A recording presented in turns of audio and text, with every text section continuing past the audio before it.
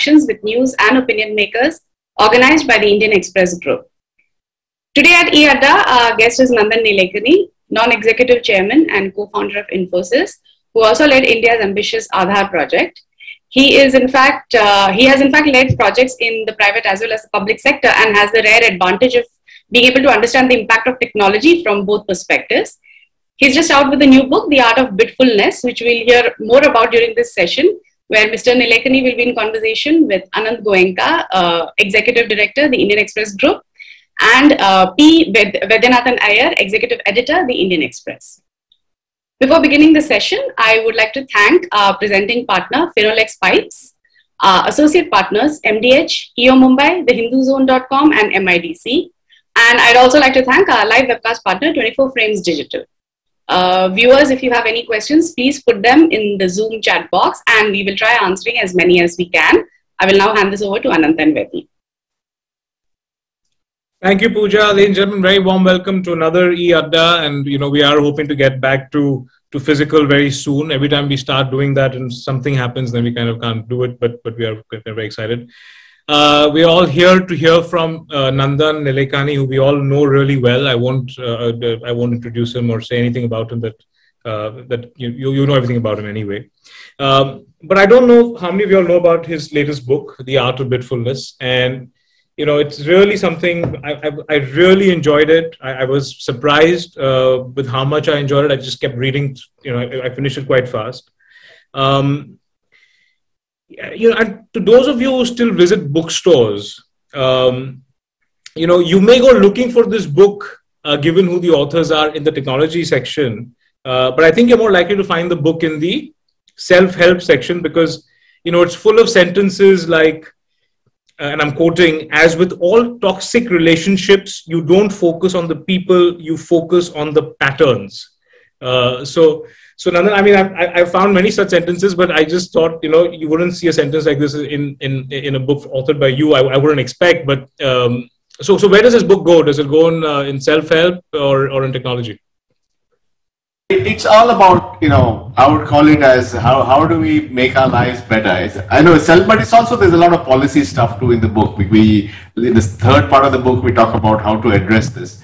But this book, which is co-authored by my young colleague Tanuj Bhojwani, who, as I mentioned earlier, is a left brain, right brain IITian who does liberal arts. This book is really a book that came out of the pandemic, Anant. I think during the pandemic, all of us experienced much more digital intensity in our lives. We were sitting in our offices, homes, doing calls over Zoom or some Google or Microsoft Teams. We were ordering food on our apps. We were buying things on e-commerce. So the whole thing had just become much more digital. And we realized that, people are getting into these devices, and many of these devices are about, many of the applications are about getting your attention. And we are big believers in technology. So let me get this straight. I am a big believer in technology for transformation. And that's been my sort of mission, both in the private sector at Infosys as well as in the public sector for the work I've done. Yes. But this kind of technology where people are just taking away all their attention, I think needs people to have some good, what we call as digital hygiene. Yes. How do we use devices in a better way? We can't throw away devices. We can't say we'll use some supreme willpower. That's not going to work. But is there a more simpler, pragmatic way of doing it? So it's not an anti-tech book at all. It's a pro-you book. Yes. How do you become a master of your digital technology? Sure. I'm just going to take the time to just read one very striking paragraph. It's actually the opening paragraph of the second chapter. I'll just spend a few seconds reading it. It says, a December 2020 survey of 2,000 Indian urban smartphone users revealed that on average users spend 6.9 hours on their smartphones every day. I found this quite startling. About 74% said that they get moody and irritable when they stop using their mobile phones, while 73% said they feel compelled to check their smartphones continually. 84% people check their phones within the first 15 minutes of waking up, and 46% respondents said they pick up the phone at least 5 times in an hour-long conversation meeting with friends. And the same report says that 70% agreed that if their usage continues at the current rate or grows, it is likely to impact their mental health, their mental or physical health. 74% of respondents agreed that it's vital for them to have a life separate from their mobile phones, and 73% agreed that they would be happier if they spent less time on their smartphone. So I've just given you a bunch of data, but it's all packed in one paragraph. I thought it was nice to present the problem as how big the problem is. Nandan, your first two books, you were very, I'm just kind of drawing a metaphor here. I think your first two books, you were kind of evangelizing digital and trying to, talk about how there can be an equitable distribution of digital for India. If I can just draw a metaphor, are we kind of saying that your first two books were talking about evangelizing cakes to starving people, and your third book is telling them how to eat the cake without becoming obese or diabetic? Am I kind of right? Look. As I said, I'm a huge believer in technology for transformation, technology for good. The work that I've done both in the public and private sector is actually about how do we impact the lives of millions and make it better through technology. But I think the thing is that the thing that led us to do this book is that the newer thing we are doing, sitting at getting some fake news and getting angry about something or the other, or watching some 15-second video or something, that you have to be careful, because those are fundamentally designed to keep you engaged all the time, because the model of business is keeping you engaged. And that's where I think we should take the good things of technology, which I'm a big believer in, but be also prudent about how we use it. And also, a lot of people feel that they're using all this, so they are weak and they need to exercise willpower. It's not about that. It's about having systems about how to do things in a better way. So it's not about, it's about using technology in a better way. It's about being calm. It's about getting productivity from calmness. And that's what we're trying to address in the book, Anand. Yeah. There's a graph here I want to show everybody. It says that 3 hours of screen time actually translates to 7 hours of distracted effort. It's a beautiful kind of, lots of literature like that. So, Nandan, in the always going on debate of humanity versus technology, as of now, are we seeing that technology is winning? No, I think technology has become very, very pervasive, and the pandemic has only accelerated that, because now, whether it is, this call we're doing eAdda, which was always a physical thing till we had to go digital, has become eAdda. So that digital, we order food digitally, we buy things digitally, we have relationships digitally, we have, our grandmothers talk to their grandchildren digitally. So, the last 2 years has dramatically accelerated the digital role in our lives. And, we talk of this as the third crisis, because, the first crisis, the pandemic was one crisis where we had a, virus that went, exponential, and we all had to lock down. Yeah. And then we have the climate crisis where, over the next few years, we better get our act together on carbon. Otherwise, we'll have heating in the planet, which will put us, out of kilter. So this is the third one. How do we, in this increasingly digital world, how do we be on top of things? Don't let the technology overwhelm you, but you be on top of technology. Use it for your own benefit. Get all the value of the fantastic things that are out there, but don't succumb to it and then become miserable or feel, what am I doing, and so on. Yeah. One of the interesting pieces again in the book was on, you have a chapter called A Bitful Lens to Social Media.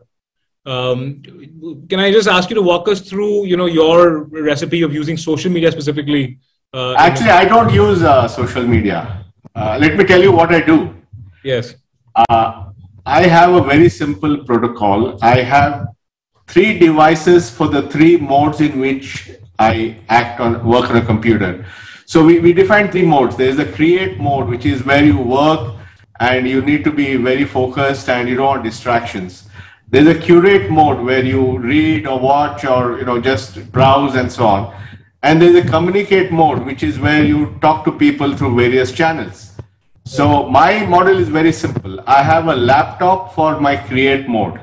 So whenever I have to work, I work on my laptop at my desk with the right lighting. So when I go and sit down there, already my mental frame is to work. And I'll give you the physical example. When you go to a bar, you go to meet people, socialize, have a drink. When you go to the library, you want it to be quiet where you can work and read. Right. And when you go to the park for a run, you want to breathe fresh air and hear the birds. So in the physical world, we associate these things. So we think that you need something similar in the digital world. So I have this laptop where I do all my work. I have an iPad on which I do all my reading and curation and watching things. And I use the phone only for communication. And again, I only use voice and SMS. I don't use any other social media. I do use Twitter, but I use Twitter in a broadcast mode. When I want to send out a message, I don't get into discussions on Twitter. So I have a very simplified model of engaging with technology, which may sound old-fashioned to some people. And the good thing is there are no notifications coming all the time. There's nothing interrupting me, which allows me to be much more thoughtful or do things I want to do. Vaidi, I get just one last question. I know I'm not, just one last question, then we get Vaidi in also. But, Nandan, the point is that, you're Nandan Nilekani. I mean, for people, for other people, for mere mortals like us, we have a problem that we might miss out on something if we don't. I would love not to have WhatsApp, but honestly, I can't, I don't have the luxury, I think, of not having WhatsApp because, whatever, my competitor might respond quicker if I was a salesperson or, in whatever field I am. It's just like the world has moved to a place where, especially post-COVID, there really aren't any lines. And if you're not fully there and you're not agile. No, in fact, I agree with you. But I don't think it's like Tanuj, he's a big WhatsApp guy. So it's not that's just my style and I'm explaining. But important, he also draws the line. When he's, for example, when he's sitting down to work on his computer, he has a profile called create Tanuj profile or something. And that's when he's writing something, Right. In that profile, he has set it up that there is no other social media on that profile and there are no notifications coming. So when he enters that profile, he's very focused on his work. Whereas he has other profiles and he has profiles of his close friends. He has profiles of his larger, group. So you use software to create different presence on the system. Right. The thing is that if you have one device and you have some 10 apps open and they're all sending you notifications all the time, then that's a recipe for not being able to focus. And as you show that graph, when we keep shifting from writing an email to seeing some notification to seeing some headline to seeing some forward, you're all over the place. The brain can't deal with it, and each time you switch, you again have to reposition your mind, and that's very expensive to do. Yeah, Vaidi? Yeah, hi Nandan. As I said, the book was unputdownable for me, especially because the way humanities, like the subjects of sociology, philosophy, or psychology, how they kind of go a long way in explaining technology and its impact, or probably the way we ceded control to, say, many of these big tech other firms. Take very quickly, Nandan, Facebook, Instagram, or Twitter on one side, and say a Google or Amazon. Some of them instant gratification, some of them for search, some of them for buying stuff, all kind of in some way make your life more meaningful.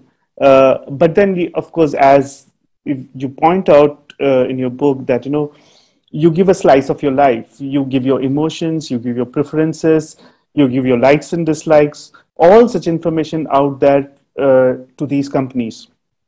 And of course, all of these are monetized. So that was probably what was the second wave, the digital crisis, leading up to the digital crisis. So in this third wave, what do you expect in the digital crisis, and can you shape it? When you say third wave, what do you mean, Vaidi? Like, the post this, entire sharing of information. So we are in that digital crisis mode now. So how do you shape that? Yeah, first of all, I think all these are amazing companies and have created tremendous value for all of us. Frankly, in the pandemic, we would not have been able to survive with these great companies. I think the challenge has been that because of the attention economy, where advertising is a big part of it, your attention has been taken away, and you have to be careful about that. I think going forward, I think there are two models that are emerging. One is, of course, the crypto world or decentralized world, or what's going under the name of Web 3.0, where essentially the crypto guys say that you have complete control over your data, and you have complete portability and all that on the blockchain. So that's one, and there are strengths and weaknesses with that approach. And the second approach is what in India we call as digital public goods. How do you create digital platforms and templates that allow people to interoperate and use technology well? And we have many examples. Of course, Aadhar has 1.3 billion people, and they're doing 50 million authentications a day. They are able to check, and in the pandemic, they could just do the ID checking online without having to go anywhere. UPI has gone from 100,000 transactions a month in October of 2016 to 4.5 billion transactions last month. And today a vegetable vendor can make a 10 rupee transaction using UPI. So that's an amazing thing that we have democratized payments. The account aggregator framework is democratizing data. So India has creating a new model of the internet, which I think is much more inclusive, which allows everyone to participate, and they participate in an interoperable world. For example, in UPI, you can use any application you want. You can use PhonePe, Paytm, Google Pay, WhatsApp Pay, whatever you want. Similarly, you can have your bank account in any bank. So that kind of flexibility is what people are asking for. And the digital public goods in India with these open protocols is creating that flexibility. So that's another way to think about it, So broadly, one is to think of it as a crypto kind of approach. The other is the Indian digital public goods approach. Yeah. Yeah, Nandan, of course, transformative power of the United Payment Interface. You have also talked about an Indian stack, extending up to, health, education, and other areas. All this information that one is sharing in with, say, be it companies, be it global big techs, or even Indian internet companies, all this is happening at a time when we don't yet have a data protection or a data privacy law. So what is at stake? Do you think that have we gone too far sharing all this information without a law being there? Do you think there are certain things at stake today? Well, obviously, I think a law would be good, and I know that the law is in Parliament now, and I assume that it's being looked at. But I think it's also up to us, and that's the point in our book, that it's one thing about the law, but it's also about us. For example, if you can create multiple profiles of yourself, and you can use different profiles for different activities, because finally, privacy is boundary management. How do you make sure that you define the boundaries? And if you create, what happens is that, we'll have one account on, say, Instagram, and everybody is following me on that one account, whether it's my family members, whether it's my professional colleagues, whether it's my advisors, whether it's my parents, whatever. That's when it all gets cluttered up. And therefore, people who want to create boundaries create different profiles, which they share with different people. So they'll have one profile which has only got 10 of their closest friends. And on that profile, they'll share the most intimate details because they know they are trusted friends. There may be another profile of business acquaintances where I'll share different kinds of things. I'll have a third profile which is open, which allows anyone to come in. So I think we have to think of that. That's the whole point of our book, that you have to use all this technology to create systems of how you work or how you present yourself. And that's really what we have to do, because we can't wait for other things to happen, right? I mean, you can say the law will come and all, but how do we take agency over these things and create approaches? That's what we're trying to address, Tanuj and I. Yeah, Nandan, going just a step forward, of course, this digital crisis, the third crisis that you talked about, besides, say, climate and pandemics, it also leads to a kind of huge imbalance in the society. Can you just say imbalance of power in the society? Would you want to elaborate on that? And further, is it just that I being mindful or bitfulness that you talk about, or is it the government, or is it the private and private sector enterprise in collaboration with the government that can bring about more sustainability here?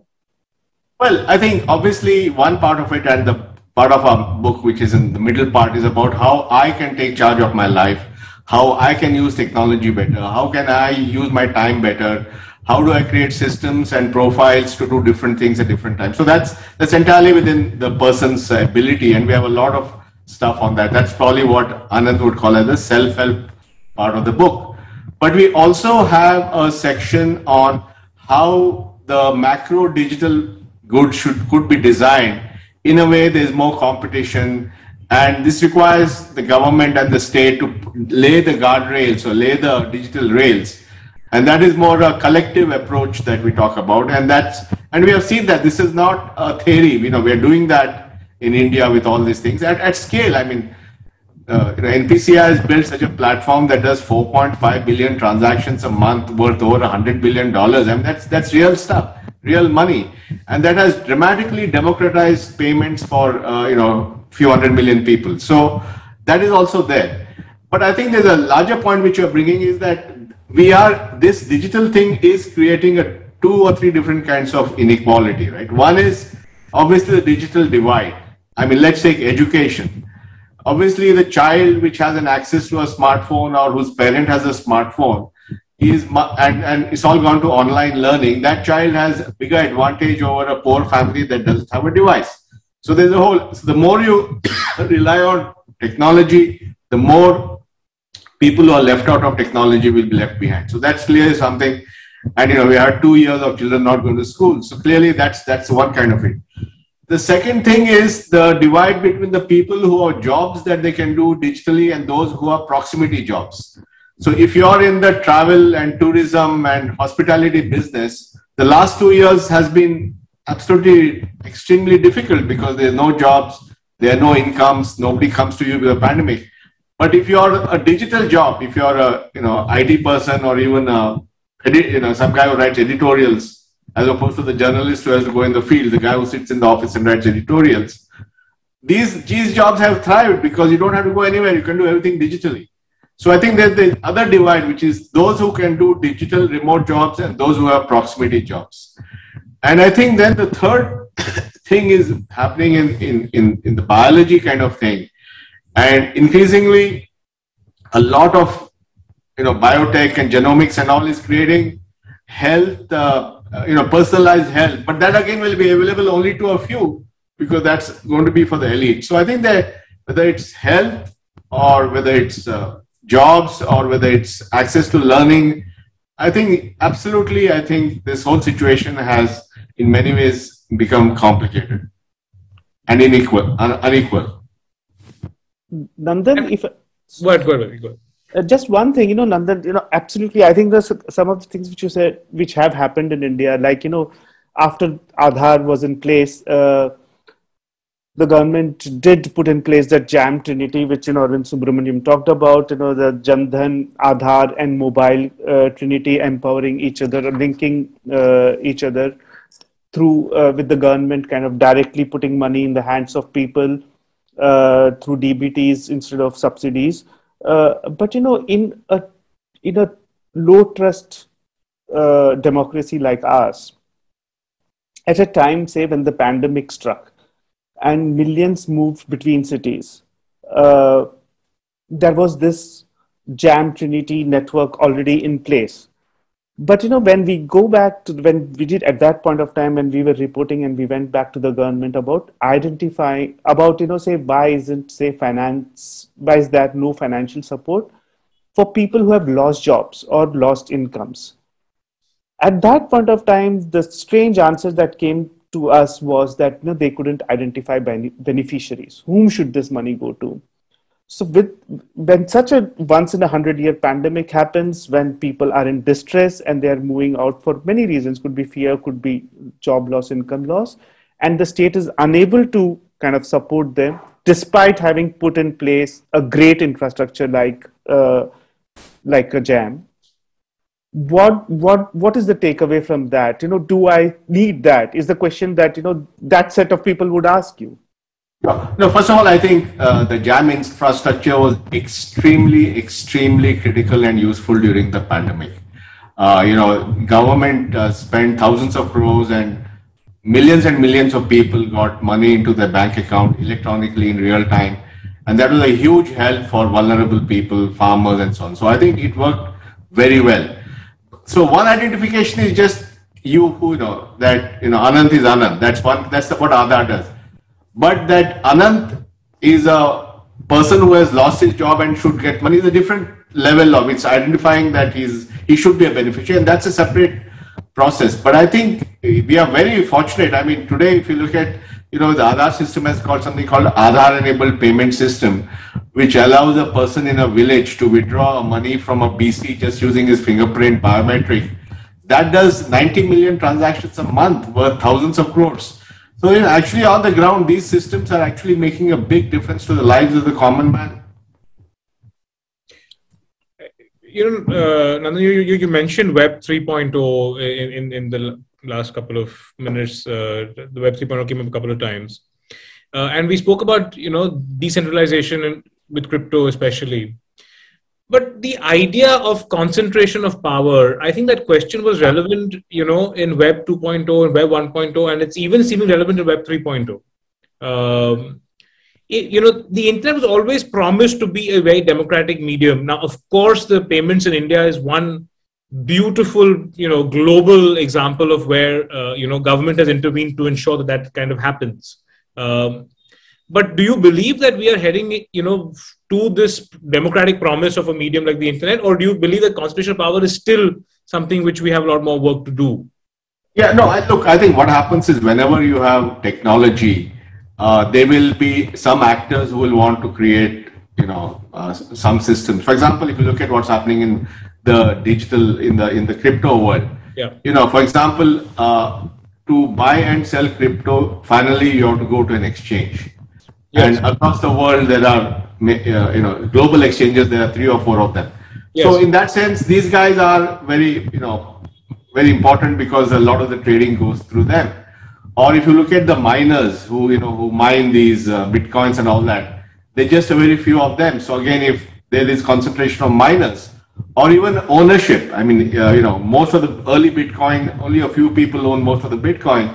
So if they buy and sell, then it moves the currency. So, inevitably this aggregation is happening. So there's no perfect solution to any of this.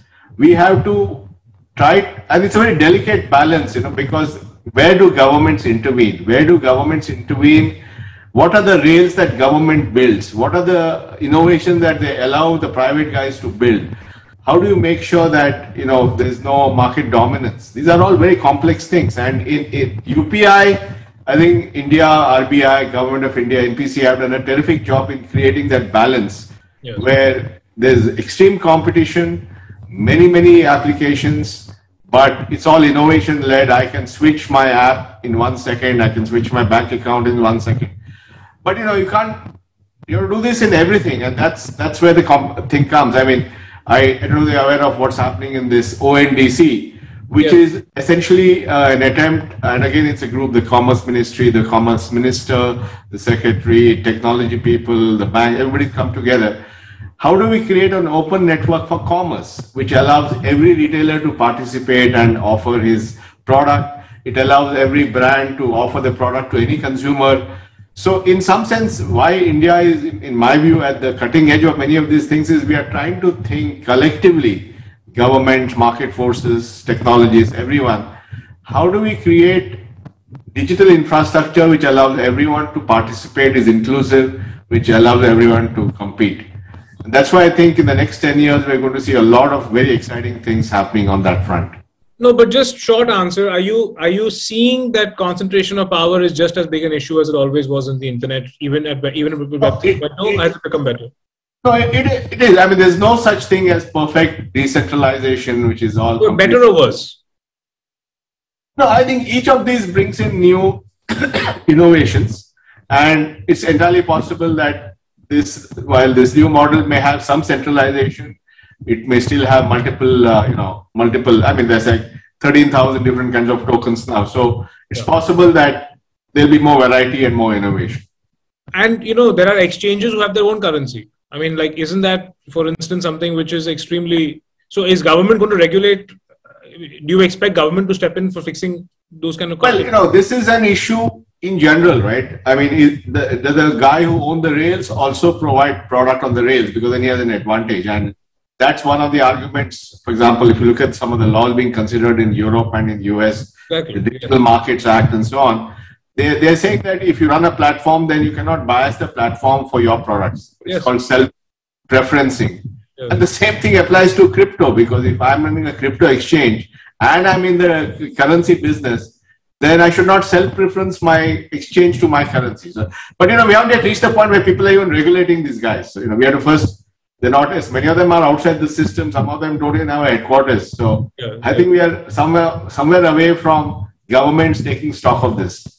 And the relationship between the innovators in spaces like crypto and the platforms that control the internet and governments around the world, right? Whether it is in China, whether it is in America, whether it is in India, that relationship seems very interesting. I mean, if you just focus on the technology, on the tech giants, at one point, all the biggest billionaires in the world, they had a certain, they were very, they were kind of very, they would bow their head to government. But all the new billionaires seem to be government is kind of bowing their heads to them, in a sense. So, how is the relationship you find evolving between government and these tech giants, these tech billionaires in the US and China and comparatively in India? No, I think it varies from country to country. Clearly in China, after many years of sort of light regulation and allowing huge companies to come up, nowadays you can see that they're trying to bring in some kind of measures to regulate them. Yeah. We have seen that China actually banned cryptos. They don't allow cryptocurrencies at all. Yes. US has a more of a light touch role, but increasingly they're beginning to realize that they need to do something, especially with the category of cryptocurrencies called stable coins. Yes. Because stable coins are like digital dollars which you can convert to real dollars. And one of the concerns is if a stable coin doesn't have adequate reserves, like a bank doesn't have adequate deposits, and there's a run on that stable coin, then there's not enough real money to convert back. And so there are concerns about how stable coins should be regulated. There are concerns about if these exchanges do lending, then they should come under the same regulations of lending and so on. So that's the US view. Europe, of course, it varies from country to country. In India, of course, I think there are broadly two views. One is ban all this stuff and that, these things should exist. The other is don't think of crypto as currencies, but think of them as commodities that you can buy and sell. And if so, then obviously the government would like to take a share of the tax of any profits made on that. Right. And, one of the things that, again, we see that's quite different is, how the, tech giants, they're quite happy to take positions, Nandan, especially in America, right? You've had Bezos, you've got Sundar Pichai that took, very strong political positions. Twitter CEO famously keeps taking positions. In India, not so much. By whom? By tech giants or? By people like you. I mean, by people who have created so much of value without any government support necessarily. They just seem much more vocal. They seem much more critical. Is that a fair statement to make? Well, I think, certainly my view is that if there's something we have to say, we should say it, behind closed doors or be quiet about it, because I don't see any value in just going public about something if you don't agree with something. And I have found that whenever I have, especially on matters of technology and other areas where I have some expertise, I have found the system has been extremely welcoming of anything, because they know that, I'm coming with the right spirit of how to make the country better. Right. Nathan, if I may just push the envelope on this, say for instance, you have straddled the public space, you fought elections. Of course, you have talked about it as an experience which you also learned many things after your defeat in the elections. say when things happen in and around you, a young woman, a climate activist being picked up and arrested, or say young women going to colleges wearing a hijab, being heckled, or state government coming out with orders. Do you think that when you weigh in, given the respect that you have in India amongst and being seen, you are also emblematic of a generation which kind of really came up and became you became the poster boy of India. When you weigh in on an issue, it would be taken much more seriously. No, I think, see, first of all, I think of myself as somebody who likes to solve problems, somebody who can make a difference. But I like to make a difference through action. I like a difference to make a difference to, maybe convincing people about it. But it's not clear to me that just taking a public position is necessarily the way to go, because then it goes into a different territory. Because I'm not an activist, I'm a problem solver. And I want to use my capital to solve problems. Yeah. The other thing, Nandan, was, Infosys, of course, was very closely involved with the government in delivering two big projects, like the GST and the IT portal. And in both of these big projects, there have been issues. Of course, in invoice matching in GST, or say, even in the IT portals. It went to the extent of almost the the finance minister summoning the CEO in using words like that. Of course, there has been the other end, like when we talk to government also, that there is some acknowledgement that load testing, which is kind of part of the government's job, was not really done well, or things like that. But say when a magazine which is related to the ruling party in some manner, linked to the ruling party, says that it is Infosys is anti-national and likens it to Tukre Tukre gang or urban Naxals. At that point of time, wouldn't Infosys want to speak up? Well, I think we live in a very vibrant system with a lot of views, and I think what companies have to do and what individuals have to do is separate the noise from the signals and focus on doing the right things. I think in both these projects, I think ultimately things have worked out very well. So there is a time period when things can be stressed because a lot of complexity you're trying to pack in a very short time, but ultimately all these things have come out very well. And I think that's the nature of the beast. We have to go with it. And I think look, businesses can't get into, we are not journalists getting into editorial opinions and so on. We have to run our business. We have to, meet our obligations to society, and we have to satisfy our customers. Just on a lighter note, do you enjoy working with government more or with private customers more when you're doing software? Well, I mean, I enjoy the government more when I'm in the government, because then I'm actually getting things done. But as a customer, if inside, of course, I enjoy working with both governments and the private sector. I see each as a different. I mean, I have the advantage that having worked on both sides, I understand how people think, and that actually gives me a sort of more nuanced understanding of why things are happening the way they are. And I've learned now how to deal with it, and look, the whole idea of my book is keep calm, right? So I'm calm. No, but the private sector, if they complain, Infosys can push back and say, hey, you got to look inwards. But I think a customer is a customer, and I think if somebody has an issue, we have to deal with it. Whether it's private or government, I think we as suppliers have to satisfy our customers. That's not negotiable, whether it's government or private, Indian or global, it's the same. Sure. Okay, we got a really solid room here, and I've got two more questions I want to kind of go through before we open up to the audience. I think the one question that's on everybody's mind, Nandan, and your view, on the valuations that we're seeing today. I'm sure you've been asked this many times, but I still want to ask you: is this sustainable? I mean, just broad question, but is this... Are you talking about the new tech companies? All the new tech companies, the unicorns, the soonicorns, the triple unicorns, is this, what is happening? And, and also how do people like us deal with the FOMO? Well, don't have FOMO. That's the best way to deal with it.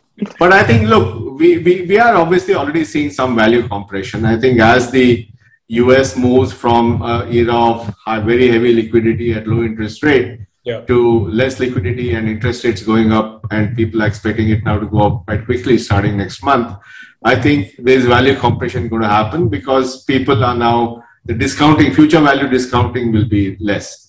And so we're seeing some of that.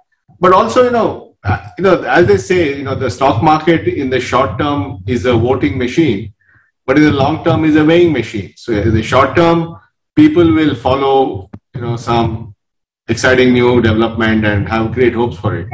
But in the long term, they look at business performance, revenue, profits, cash flow, earnings, and so on. So I think we are going to see, as the markets become tighter on interest rates and liquidity, I think you will see more of the weighing machine dimensions coming in. Yeah. And then, of course, companies that are able to demonstrate they have a path to profitability and are actually generating free cash flow will do better. Yeah. No, so would you encourage the re-rating, the broad re-rating of tech stocks that are happening globally? Do you think it's a... I mean, who am I to tell the market what they should do? But all I'm saying is that when liquidity will be ultimately reduced in the system because they'll stop buying bonds and so on, and when interest rates start going up because of inflationary pressures, yes, it will have an impact on value because some of these values are based on assuming that the interest rates are zero and there's going to be ample liquidity. So when the base conditions change, then obviously valuations will get compressed, no? Yeah, and in the Indian context, we saw what's happening with BharatPe specifically, but I'm sure there are other examples of startups where so much money so fast, very difficult for even a big four to maintain, to audit and to find leakages. If you're spending, $100 million in a year, it's tough to catch $5, $6, $7 million getting leaked. Is there anything that you think we should be encouraging to kind of... Look, I don't know the specifics of this case, but, I think the fact that, companies have not always stuck to the straight and narrow path is not limited to tech companies. So I think we have to have strong regulations, transparency, and enforcement of rule and so on. So I don't think it's particularly a tech phenomenon. I think it's a broader societal thing. Yeah. And my last question before we go to the audience, Vaidi, I think there are a lot of audience questions coming in, but how closely, Nandan, are you watching the tension between US, Russia, China, this whole semiconductor play in Taiwan, all of this, how does this play out for the tech world? How does this play out for India? Just your view on the whole thing. No, I think it is fascinating to see what's happening. And I think, as you rightly said, the semiconductor industry is at the heart of this. And the reason is that over the years, most of these there was a time when US was a very big semiconductor producer. Yeah. But over the years, in the last 10 years, with the splitting of the design from the foundries where things are made, so-called fabless companies, we have seen a massive growth in semiconductor manufacturing, for example, in Taiwan. And just one company in Taiwan, the TSMC, is now it's a rock star in that industry. And they do the bulk of the 3 nanometer kind of chips or 5 nanometer chips. So what has happened, therefore, is that as these global tensions have gone up, everybody is realizing that this globalized supply chain, where they depend on some guy in Taiwan or somewhere else, is not working, which is why you see a big push in the US to have more domestic semiconductor manufacturing. In Ohio recently, Intel announced a plant. Arizona, there's work going, putting in caps. So I think the consequence of these global tensions is realizing that these supply chains are actually fragile and they have to do more to have less dependence on some other countries. So I think it's very fascinating to see how this will play out. I think today the bulk of chip manufacturing is in Taiwan with TSMC and Samsung. Yeah. In Korea. Even the China production, by the way, is not all that much. Yeah. So I think how this plays out, I think that actually the general thing, right? How do supply chains get affected in a world of global tension between countries? How do we increase the resilience? How do we go from just-in-time supply chains to just-in-case supply chains? Right. So I think there's a lot of rewiring happening in supply chains, and the semiconductors is just a great example of what's going on. And what about with lithium ion? Oh, that's again, I mean, this is again a broader issue. When we go to a massive renewable world, yes, the metals of that world are different from the metals of the old world. I mean, in the old world, we look for oil and gas and so on. In this world, we look for lithium and cobalt and nickel, nickel and all that, copper and so on. So now lithium is interesting because lithium actually very large deposits are in South America. They are in Chile, Bolivia, and places like that. Sure. But the actual processing of lithium is all in China. So if we are going to go to an EV world with lithium-ion batteries, then that has to be fixed too. So it's actually fascinating. One is this global tension, and then you overlay the transformation to a net zero world. All of it coming together, you have to map all these things to figure out what's happening. And it's all very interdependent. You can't do it isolation from other countries. It has to be done together. That's the tricky part. Yeah. Let's go to some audience questions, Vairi. We're getting some. Yeah. We have Kumar? Yeah, Tushar. Yeah, go ahead. Vairi, one. Yeah, we have Tushar Kumar, Argasia Education Private Limited.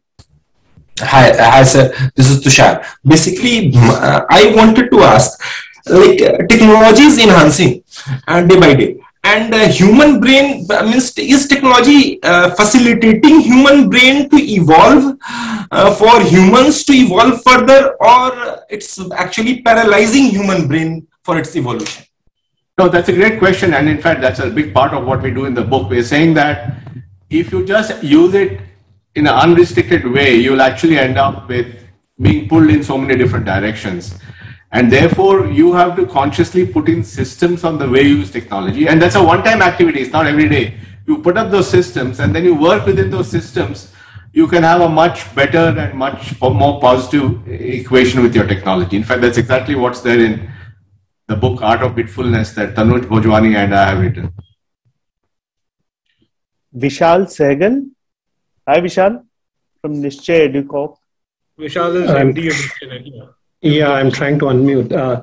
So, Nandan, you spoke about the digital tech goods and the public platform, and that being an important thing going forward. Do they, and I believe they offer an opportunity for India and Indian companies to take these technologies to third world, a new set of countries like UPI or ONDC or the health platform.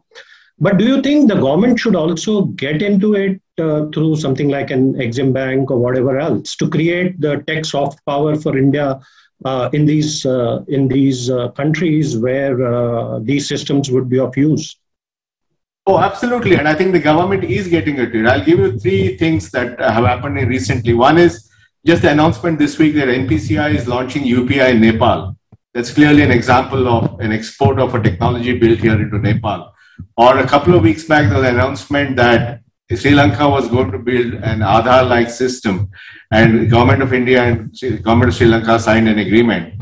Or if you look at the digital vaccination certificate that India has, which is part of the CoWIN platform, the underlying technology of that, which is called DVOC, an open source platform, is being used in Sri Lanka, Philippines, and many other countries. So you're already seeing that Indian digital technology built as public goods is going out, and the government is playing a role in that because they also want this to go out. They're offering the CoWIN package to countries that want to implement vaccination platforms. So I think you're definitely seeing what you just said, which is India and in the Indian government promoting Indian digital public goods globally. Yeah. You have Mr. Dharmakriti Joshi also. Mr. Joshi? Yeah, thank you. Thank you, Mr. Vaidyanathan. So, Mr. Nilekani, I think I really enjoyed your talk, and my basic question is, I think one is the difficulty with becoming aware that we are falling prey to the technology. I think it's easier said than done. I think, and without awareness, the course correction is very difficult. But the second part to this question is that maybe I think I've not read your book as yet, but I did buy it on Kindle today, and I hope to read it in the next few days. But I think there is another side to this whole story. It's often argued that that technology firms and apps, etc., they're collecting a lot of information, which you also alluded to it, and which can be used to manipulate your behavior. So in that case, it becomes very difficult for people to wean themselves off the platform or technology. And I think this is what Yuval Harari calls hacking the brain, so to say. So do you think that firms need to be regulated for the welfare of the society in general? Or do you think that people have to be discerning enough not to fall prey? I think it's both, Joshi. I think obviously people have to be discerning enough. It is because of the business model which originally came, because there was no commerce possible. You couldn't buy things, or there was no payments on the internet. The only business model that emerged was advertising. And advertising was directly linked to how much you were able to engage a person to see things. And that's why this whole attention economy has come about. So obviously we have to do it. And of course, around the world, governments, I think, are much more serious of this matter.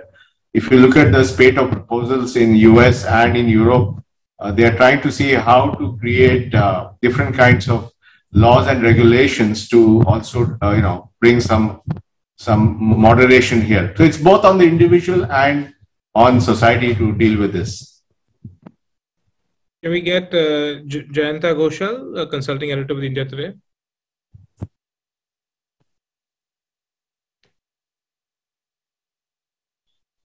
Thank you very much, sir. Can you hear me?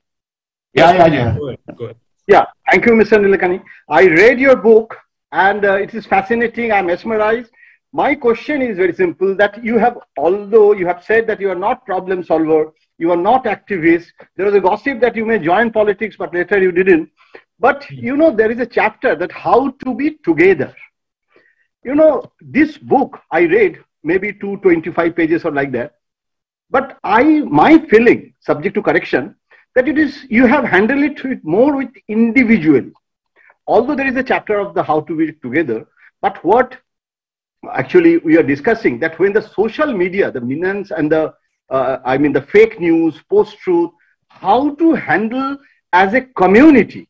Although you have mentioned a few things in this chapter, that how to handle the social media, networks, data, everything. But the social consciousness, how to rebuild without building a movement, or we are not activists. True, you are not journalists also. But what can be the solution? I'm a little confused. I'm happy that this book, although I don't think it's a self-help book, rather it's a more philosophy of life in digital age. It is my definition as a reader. But a lot of books are either or.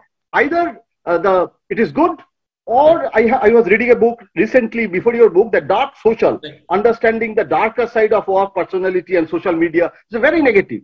But you have made a balance, like a work-life balance also. But what can be the solution to combat the fake riot in the social media, and our privacy, sense of privacy, how to protect? I'm a little confused. If you can dispel my darkness of this mind, actually. Yeah, there are no easy solutions. And, we are trying with this book to, as you said, come out with a philosophy of how to operate in this intense digital world.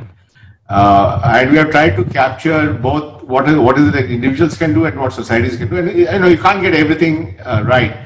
But I think we also trying to bring awareness to the fact that this is a big thing in front of us, and all of us have to start thinking about it. Just as we worry about the pandemic or we worry about climate change, we also have to worry about how do we create a stable interface for all of us with our technology.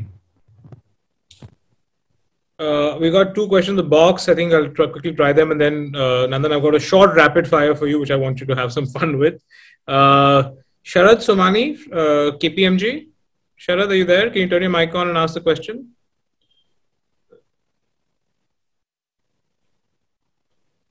Okay, I'll just read it out.